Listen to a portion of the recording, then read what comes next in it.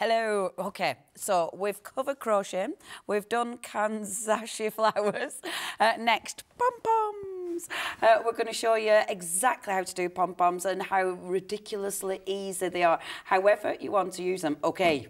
Oh, Julie, let's get pom-pom making. Shall we? Yeah, let's. Excellent. Let's. So we've got all sorts of sizes. So we've got baby, baby. Tiny weeny, and then it just goes up in sizes, and then it goes like that. Okay, then so the daddy of the pom-poms. Daddy of the pom-poms. Superb. As simple as this. So you've got, this is actually 2 pieces, and we're going to take them apart soon. Okay. But you'll see that you have these clips here, okay? Yeah. And they're on both sides. And what we're going to do is we're going to pull them open like that.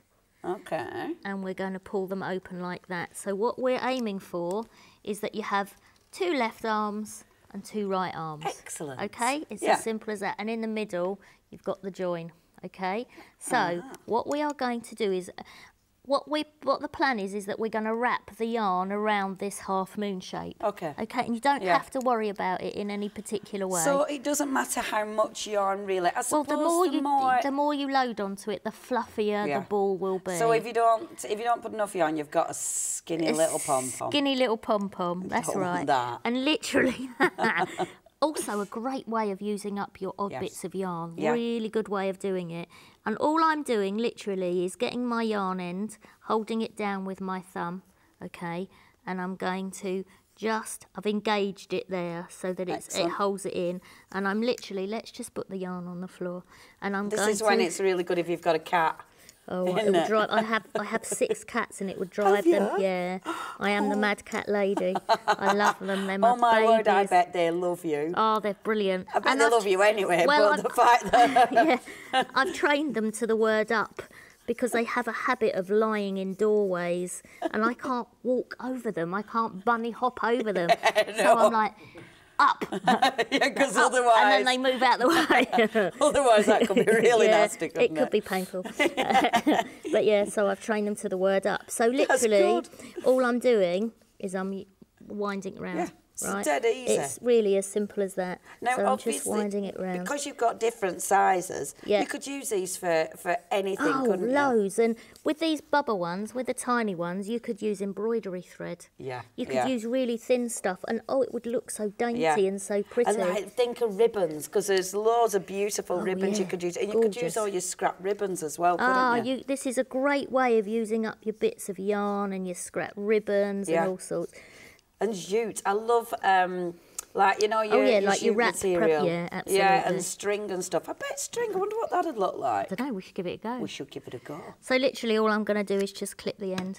And again, don't worry about it. Okay. Don't need to stress about it. There you go. And when you clip it back in, that keeps everything... Just keeps it together neatly. Perfect. Don't worry about the fact that that's going to unravel a little bit, because we're going to just tuck it out. We're going to cut it soon anyway. Marvellous. Let me just grab the yarn.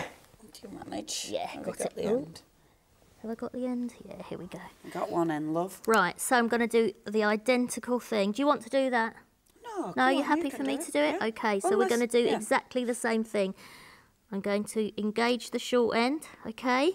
And I'm going to bring it in and over so it kind of holds it in place. Okay. And then I'm literally going to wrap. Try not to do that. Yeah. Okay? Yeah. If you do, just unravel it and... reapply it. I do like these because once upon a day, like obviously when you were kids, it used to be cardboard, didn't it? Yeah, it did. And when you got into actually having to cut it out, you'd chopped into cardboard. It were really annoying. And also because you had to get your ball of wool through the centre of it. It was hard, wasn't it? And then you could only do 1 or 2 balls from it. But with this, you could just go on and on and on and on. And you could decorate a Christmas tree with it. You could make garlands with it. I mean, there's so much you can do. I have seen a Christmas tree made out of pom-poms. Oh, I bet that was Did you? wicked. Oh, I can't. Yeah, it was a charity one, and I think it was. Oh, I can't remember. But it was a charity one, and because obviously they feel so good, you know, I think it were people with sight issues. So obviously because so it's got the texture sensory, and the feel. Yeah, absolutely. And that's it. I mean, they do feel fabulous. Think about the ways. Like we've put one on a little cushion there, which looks lovely. But I've used them, you know, for home decor, and I've put lights in them, and that looks really cool. That's lovely. It looks really cool. Really nice. Okay, so right. you've squidged it up. Then we cut ourselves a length.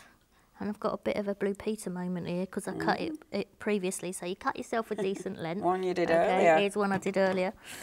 And literally all you're going to do next is, can you see those were the 2 leaves? Yes. I mentioned earlier, there's a groove in it. It would be better to show you that way. There's a groove in there, look. Can you see that groove? Yeah. Right. All I'm doing is literally taking my scissors, okay? Yeah. And I'm going to cut. And your scissors will hit that groove. Yeah. So you just follow that groove around, right? Doesn't it make it easy? Makes it really easy. See, these are ace for using with kids. Brilliant, brilliant. Yeah, really nice for using with children. Flip over and you're going to do exactly the same thing, okay? You're literally going to go along the groove. The most cost-effective yarn as well. Oh, you know, if you're doing things for... And I love it. I've seen... when they've been sewn together and made into like rugs and things. Oh, I bet that's nice. Pom-pom rugs. You'd want to take your socks off, wouldn't you, and just run your feet roll through in it. Again, the cats would love that. Oh, they really wouldn't last 5 minutes in my house. No, it wouldn't. Right, so we've got our extra yarn, Super. okay, and we're going to put it into that groove.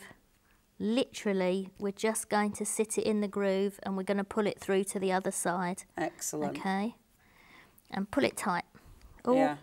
So and this then, keeps all them little fibres together, doesn't it? So we're going to tie a knot, okay, and we're going to pull it into the centre. Okay. And at some point, I mean, you got to pull it tight because otherwise it'll all fall apart. Yeah. But you don't want to pull it too tight that you snap your yarn. Yeah. Okay. Yeah. Then I do 3 knots. I've made the mistake of doing 1 and 2, and it's just not enough, and it falls apart. Yeah. So I flip it over, and I do another knot.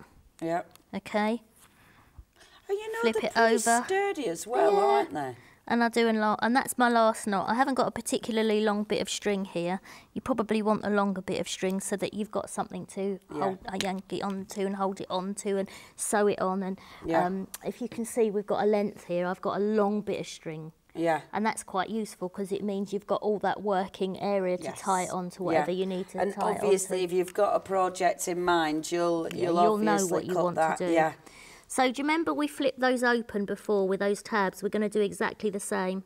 Marvellous. You're going to flip that side, then you're going to turn it over, and you're going to flip that side.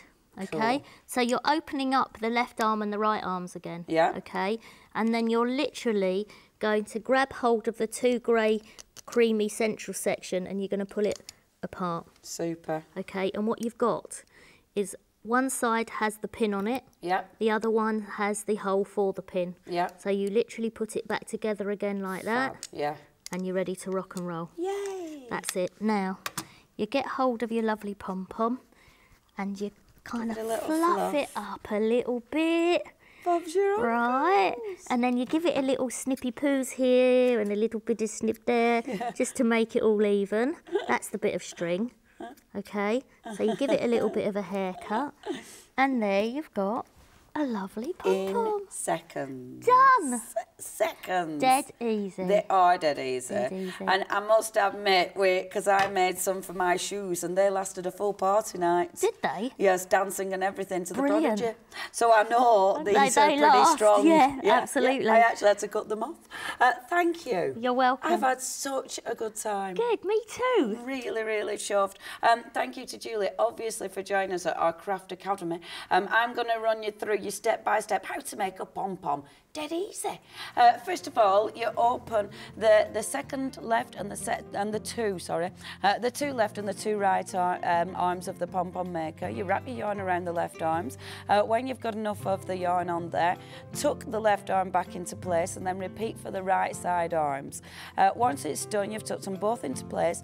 You then cut a piece of yarn about 8 inches to 10 inches long. Get a pair of scissors, cut along the central groove. You then slot the yarn, that's the extra bit that you've cut, into the groove and tie into 2 knots, maybe 3, just in case.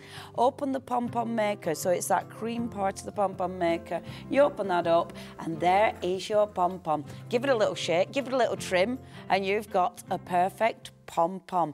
How exciting is that? So, we have learnt in this hour. First of all, we did the crochet. We then did those flowers, the kanzashi flowers. Yay, kanzashi! Oh, one day. So we learned crochet. All the different types of hooks, all the different yarns that we could do. How to tie in the loose ends to make it nice and neat, and of course making granny squares. We learned how to do them fabulous kanzashi flowers, ridiculously easy. We then learned how to do our beautiful pom-poms, step-by-step guide on making the perfect pom-pom. Everything. We've ticked all the boxes in an hour. Julie, thank you ever so much. Thank indeed. you. I've really enjoyed it. That's been my first academy and I've loved it. I've loved it too. Good, thank you very much for joining us, Thank you for Julie. having me. Everybody, what you want to do now is look out for more craft academies. We do try and teach you as much as we can. Obviously, as you know, we get the best tutors.